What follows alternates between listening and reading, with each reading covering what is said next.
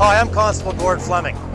Crime Stoppers and Durham Regional Police need your help to identify the person or persons responsible for a Molotov cocktail attack in the town of Whitby.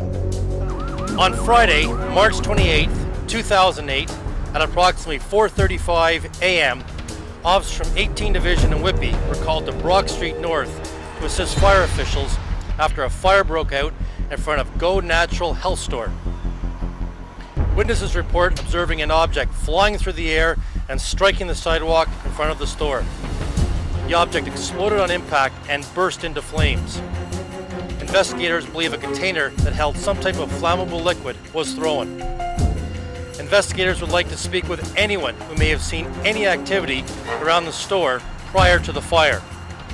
Investigators estimate the total damage at approximately $1,000. If you have any information that can help the police in this senseless act, why not call Crime Stoppers?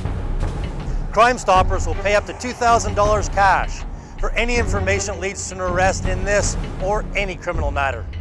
Callers never need to give their name or testify in court, and we do not use call display. Crime Stoppers is interested in what you know, not who you are. So call us toll-free at 1-800-222-TIPS. For Crime Stoppers, this is Constable Gord Fleming.